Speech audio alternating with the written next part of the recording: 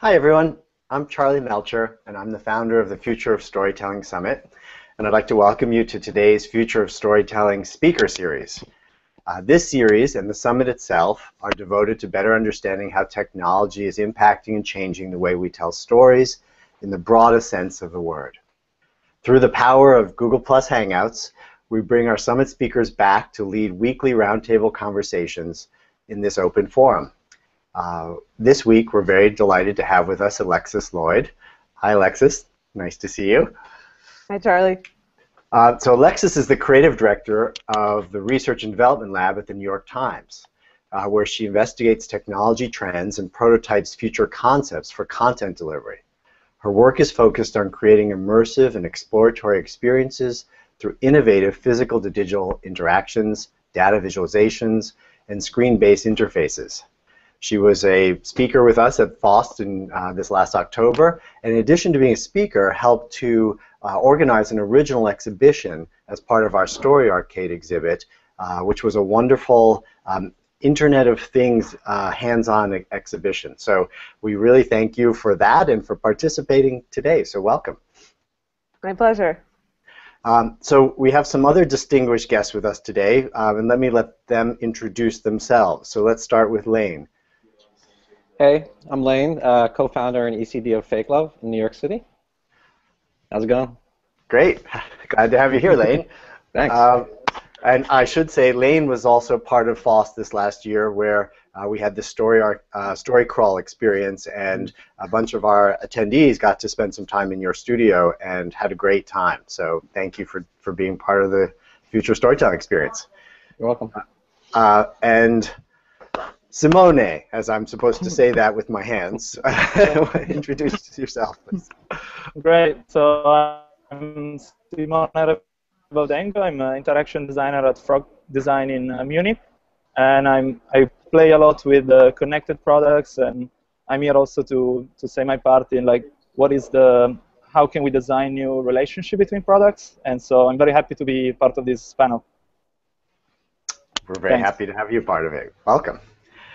So I thought maybe to kick off today's conversation, we'd start by showing a little bit of the FOST film that we created with Alexis for last October. So let's start by just showing a little clip of that. The Internet of Things refers to objects that are connected, sensing, data-enabled, things that can talk to each other and to the world around them, to the Internet at large.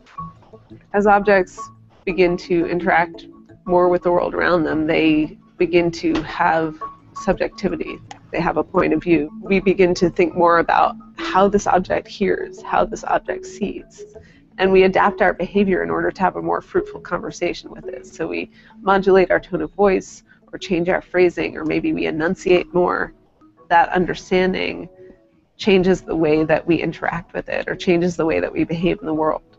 And so as we start to think about this more broadly, we start to ask questions like, how does a sensor perceive a person? How does an object understand hot and cold? What does your camera see? Nice piece. Love that film. So Alexis, and I put this actually to the whole group, why don't we start by just giving a little bit more of an insight to what you see as the meaning of the Internet of Things. It's such a buzzword today. Tell us, what does it mean to you? So for me, I think in the film, as you just saw, I gave sort of a very brief definition of how objects are starting to become embedded with sensing capabilities and connected to one another so that they can transmit and receive data. And that's kind of the base level definition. When we talk about the Internet of Things more broadly and culturally now, we tend to think about, the Nest thermostats and things like that. They're these very utilitarian things. They're about, how does my coffee pot talk to my alarm clock so that my coffee is ready when I wake up in the morning? Or, how does my bracelet let me know how active I've been, or my lamp color tell me how my stock portfolio is doing? Yes, exactly. So I think that there's a huge The answer for me today is not very. See that. Anyway, sorry. But I think there's a huge amount of potential once we start connecting objects, I actually really like David Rose uses the term enchanted objects.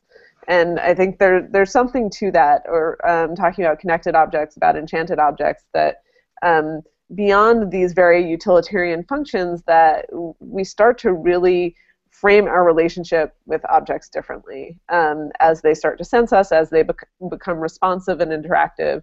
And I think, this is part of a larger phenomenon that I'm seeing, where we're starting to form much more conversational relationships with computational systems generally, so that we understand that there are these algorithmic systems operating all around us, and we start to understand them as subjects. We start to understand their point of view. So like I was saying in the film, like when you're using a voice UI, like on your phone, and you need to mispronounce your friend's name to get it to call your friend, and you have sort of done this impulse response to understand how it hears you and know how you need to pronounce that name so that it will call them. And that is, you're shaping your behavior to the behavior of the system. And I think that becomes doubly interesting once those systems become situated and embedded in objects, that those objects start to be able to be participants in the world around them. They start to be able to collect data about what's happening either to them or in their environment. And in doing so, they can sort of contain their own stories. And so the question becomes, what are those stories, and then how do we tell them? Do the objects tell them themselves? Do we act as kind of ventriloquists for these objects? I think there are a whole bunch of interesting possibilities there that are worth considering. Lane, do you have anything you would like to add? I mean, when you think about the Internet of Things, did Alexis really describe it? Yeah, I mean, I think she hit it on the nose when we start talking about the difference between what is a utility object and what is an object that we have a real emotional connection to. And I think a lot of people today see like the Nest or see objects like that as a utility object and don't really see the full potential. I mean, in my head, I keep seeing Internet of Things as like a precursor to real artificial intelligence, is really, I think, what we're talking about. Yeah, I think it's a great point that the adding of the emotional connection too. It's not just a hammer. It's something we might actually become connected to in a more profound way. Well, and sorry to interrupt. I think there's something interesting there that we've been talking a lot about in the lab, which is that what happens when we talk about robots, because robots are always the future. Like even though there are things in our present, like some of these connected objects, that you could make the argument are robots, the things we talk about as robots are always situated in the future. And so it's kind of interesting to think about that that dichotomy and how we start to form those relationships if you think about these as AI objects. Yeah, I mean, I think the Internet of Things is a nice word right now that we're using to like I was saying, a precursor to artificial intelligence. You know, it's a nice way to ease people into that idea. You know, so we say, hey, here's this object, and it might be like something we did at Fake Love, which is like take vintage objects and make them connected to people so they can tweet or they could send Instagram photos, and it's an easy way for people to feel like they're associated with something rather than saying like, here's this robot who's your new best friend. And I think it's also like one of the main issues that we always think about these as a one-on-one relationship. So even though we're talking about connected products, we always design only the relationship with the single person. And I think there is much more interesting points where we start to look at, as also Alexis said, when a lot of objects are connected, and you know, what kind of a relationship happen between them, and how that relationship then affects the single relationship with people. And I think it's also, I mean, I don't want to quote her, but I mean, if all of you guys saw the movie, there is a very interesting part in which basically there is this connection of multiple entities talking to each other, then influencing the relationship that the single person have. So I think that, you know, like when what we saw now with the Internet of Things is a lot of like, let's say like a very long finger. So we are trying to design these apps or things that allow us to have, you know, these long fingers to touch some object far away. But I think that's like a very limited vision of what it could be, and especially, I mean, going on with more self, let's say, something that has more of a life of its own or have more relationship of its own. It's something that it's more interesting to look at.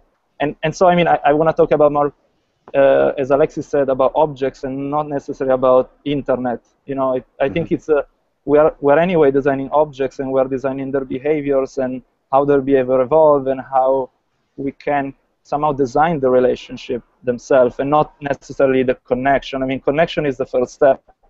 Then, you know, then it's the rest. It's what you do with that connection. I think we lost a little bit there. Oh, sorry. Yeah. That's okay. This is not a perfect connection either.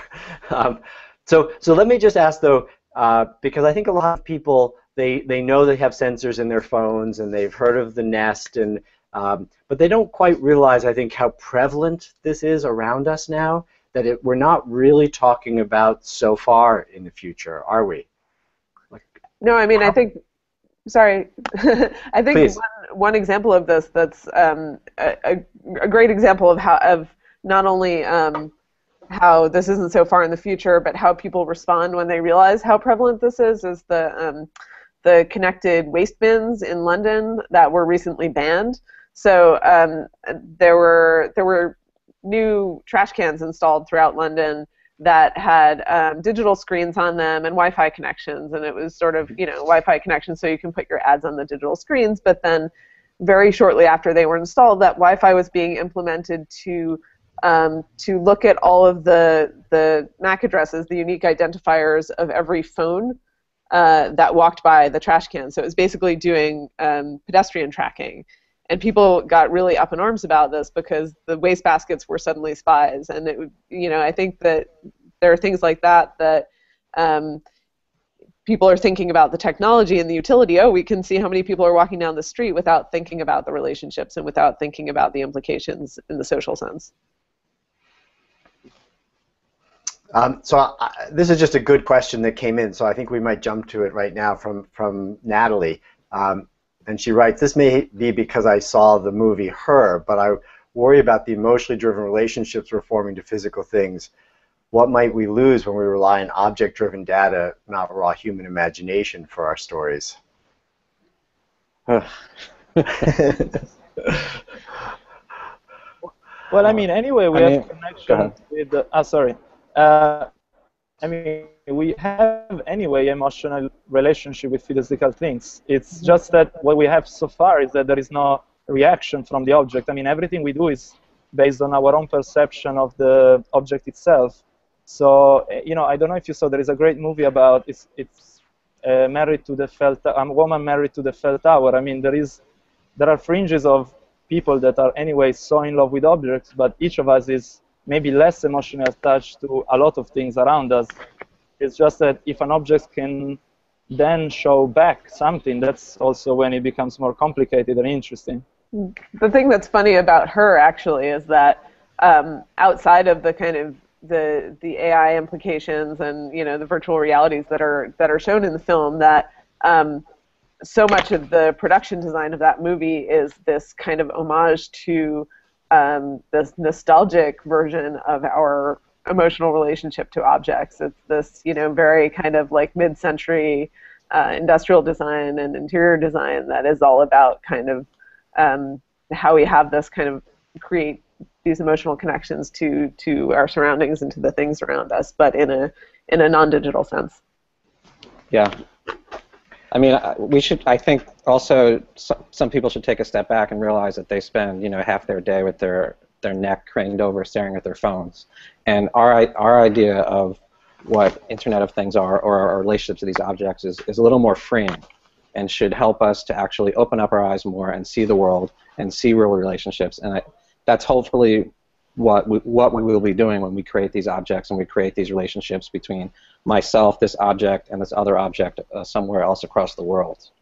And it's just tough. Like when I walk down the street in New York City, everyone's like this, you know. So, and those are the same people that are like, I don't want this trash can watching me, and I don't want, you know, like, I don't want these things like Big Brother standing over me. And they don't realize that like things like Google Glass and things that are here right now are actually freeing, and will actually get you physically staring at someone and talking to them. Mm-hmm. So you think we're ultimately going to get set free, that we're going to, this is a transitional technology, the phone, and our need to look down into it, and we will just be in environments that are aware. Is that right? Like our office and our homes and our cars and the city streets will be responsive and be able to have us have that interaction that we don't have now, or we only get now through our phone. Yeah, I mean, we all know that that's coming. It's been coming since like Total Recall. I mean, it's just the nature. It's the nature of things, and it's the future. And I mean, but I have these conversations daily with people where they're like, "Look at that guy wearing the Google Glass, and like, he's such a jerk." And I'm like, "Why? This is what you're going to be wearing next year." So. Well, I mean, move on. I think what's interesting about that is that there's a whole, and again, this is one of these things where there are a lot of cultural assumptions that go into new technologies before they even become widely dispersed in the world. So we have our vision of what that heads-up display looks like is still hugely influenced by like Terminator 2, and even though that's not what it's going to be. And so like if you look at those cultural assumptions, it's that you're going to be able to get the one canonical answer to whatever it is you're looking at any time, and there are all these embedded questions in that, like who's authoring your physical world? Is it Google? Is it the New York Times? Is it Wikipedia? What are your sources? Who gets to author that? How do we interpret the signals about what someone's doing to understand what question it is they want the answer to at that moment? So if I'm looking at my can of Diet Coke here, do I want to know how many calories it has, or if I can recycle it, or information about the Coca-Cola company or how it's doing on the stock market? Like there's layers upon layers of how those technologies could be implemented, and really gnarly questions embedded in them. Yeah. I mean, and the question is like, do you want that Coke can to know how many times you pick it up to drink it a day, and to be sending that information to Coca-Cola headquarters? Right. Exactly. Which, by the way, is out there every day already. I mean, I know. Yeah. Use your phone, as you use your Kindle. I mean, all of that data is collected and stored. So let me take this to the. Actually, one note on that, which is that there's who was talking about this? I'm not going to be able to attribute this well, but talking about the Internet of Things not being for consumers, but being layers of data collection for corporate interests, like for the manufacturers, so that you can see, when your line of refrigerators is breaking and where, not so much about like a smart refrigerator being a particularly compelling user-facing device. So I think there's an interesting layer about thinking about who the Internet of Things is for, and when things are designed, like who it's benefiting. Yeah. I certainly had the thought about that just when Lane was talking about how many people are happy to be looking at their phones all day but annoyed by the Google Glass, and that has a lot to do with the value proposition, what you get from the relationship. People are so appreciative of what they're getting from their phones that they think they're happy to give away everything in exchange for what they're getting, whereas they don't see the value proposition with the Google Glass yet. But anyway, let me take it to another level. So let's assume that almost all the tools and spaces that we live in have some awareness, right? Are connected, and so what happens then? What is the conversation that starts to take place between those things, not just between us and those objects, but between the objects? What's that conversation going to be like, and how do you think that might end up benefiting the elephant in the room, which is us? Well, I don't know. I'll take the word on this. I try to explore. I mean, I did this project last year. It's called Addicted Products, and I think the main question I had was like, what happens if an object actually start to talk to other objects? Because I mean, what would they talk about, and what is their perception of the world? And so, I started to look at the first things like being used, for instance, and how, like if an object is not connected, his idea of being used is, only based maybe on his own history, but in the moment it's connected to other, then all his reality shifts, and so it's suddenly entered in this world of relativity, in which being used become relative to others, and then so what I try to do is explore in a speculative way how then an object could change its own reality by trying to get in a better place. But I think that's an interesting point. Like we always design thinking about the user at the center, but maybe like in the next step, we used to design things in order to be better understood by people because they were very complex. Then now we're designing things that, in a way, we are in this middle. Then we don't know who is the real user that we design for. And now probably in the future we also have to basically design from the point of view of the products, because we need to understand how is this object gonna learn, change, talk, grow. So I think it's pretty much a very interesting point of shifting of point of view and perspective from us. That, I mean, we're still in I would say command, because we are the designers, we are the ones that are gonna put them in the world. But yeah, I think that's a really, really good point, and I think it's part of a evolution we're seeing in terms of these relationships between people and objects, and also sort of people and networks generally, where products are designed and interfaces are designed so that we see ourselves at the center of this interaction, and all the complexity is sort of abstracted away from us. We just see the user-facing part, but that there's really so much happening in the background that's not for us. It's in service of corporate goals, or black markets, or advertising, or all sorts of other interests that aren't about the person at the center anymore.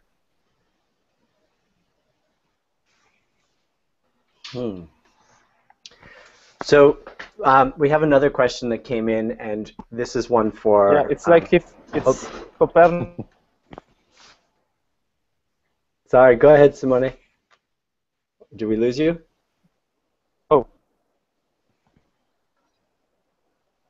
No, he's there. He's there. Yep. Okay. So just to respond to this question we received from Luke, and it's for Alexis, and what are the examples of how the New York Times is experimenting with the Internet of Things? That's a great question. It's something that we're looking at a lot in the R&D lab. There are projects that we've done in the past couple of years that are about kind of connected environments and environmental computing. So thinking about when you want digital information and content flowing into your physical spaces. So we built 2-3 years ago now, like a connected bathroom mirror, and we last year built an exploration of how you interact with recipes in sort of situated kitchen objects, kitchen counter kind of thing. More recently, we've been looking at, and this gets to Simone's point about sort of looking at individuals versus groups or communities.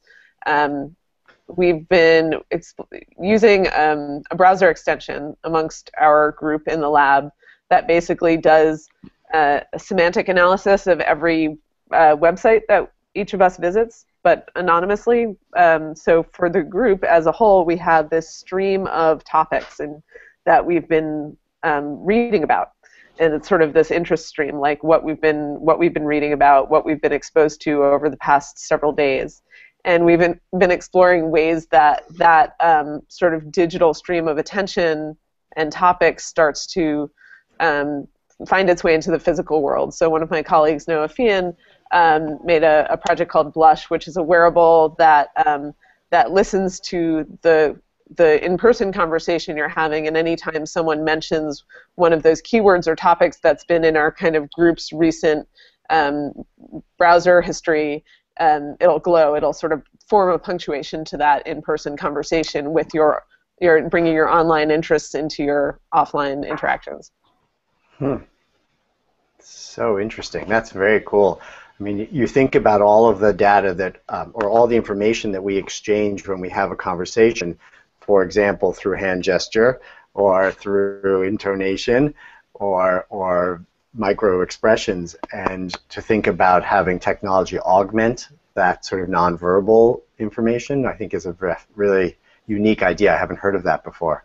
Yeah, and it's something we're exploring also because it's looking at kind of the flip side of privacy being intimacy. So thinking about how things that could easily, if that were implemented in another way, that could easily feel like surveillance, but because it's so intimate and it's for our group and it's the right degree of anonymity, it feels like intimacy. It feels like it gives us a signal into what's going on with our colleagues, rather than feeling like we're being spied on, which is, it's an interesting balance to find.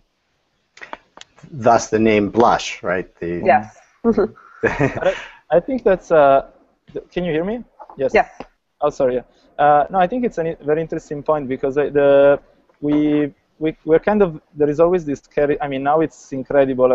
For instance, now I'm in Germany and everyone is so scared about privacy, data, and I don't know if in more the US, but it's pretty interesting that we need to find a way to change this by creating new values, and I think through design the objects differently, or through design the interaction differently, that's the only way we can do that. And because anyway, there is always going to be some kind of company or corporation owning some of this data, but it's about finding the way of making this valuable and not making it making it visible or making it more interesting.